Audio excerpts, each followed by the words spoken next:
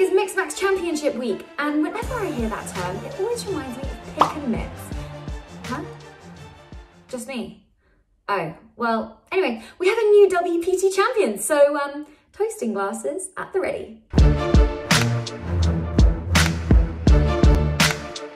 Our third WPT champion has earned his spot amongst the legends in the WPT Champions Club.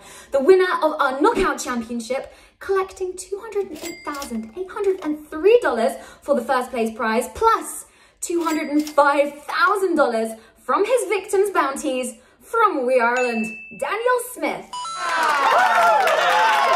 And if that wasn't enough, he also wins a flashy new Hublot watch, a set of Baccarat crystal tumblers, and a $15,000 seat to the next Tournament of Champions. And if you weren't already impressed, then you most certainly will be when you hear that Dan Smith demonstrated the true poker grind prowess of qualifying from just a $33 satellite all the way to be champion. Absolutely incredible. Pound for pound, the final 9 was some of poker's heavyweights.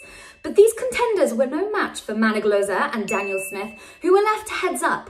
An exchange of power ensued between the two before Loza was left on the ropes with just 14 big blinds and shoved with 8-7 suited. Smith called with King 9, and with a 9 on the turn, Loza was down and out in second place. But still an extremely impressive $279,358 for his poker talent. This week, our next opportune moment for joining Dan presents itself in the form of the Mix Max Championship.